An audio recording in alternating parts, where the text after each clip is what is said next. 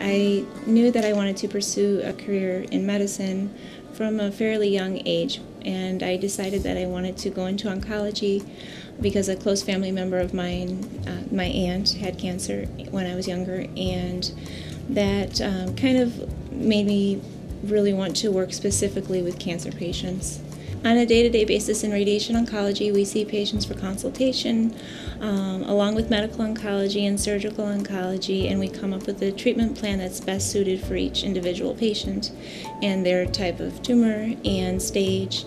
And we also work together with the patients and their families to come up with a plan that is best suited to them. One of the things I enjoy most about working at AlphaMed is that we're able to have our patients be seen in medical oncology at the same time that they're seen by us in radiation oncology, and it also allows for us to work very closely together when we're tailoring a patient's treatment plan. When I'm developing a treatment plan for my patients, I always try to think of how I would like myself or one of my family members to be treated, and keep that in the back of my mind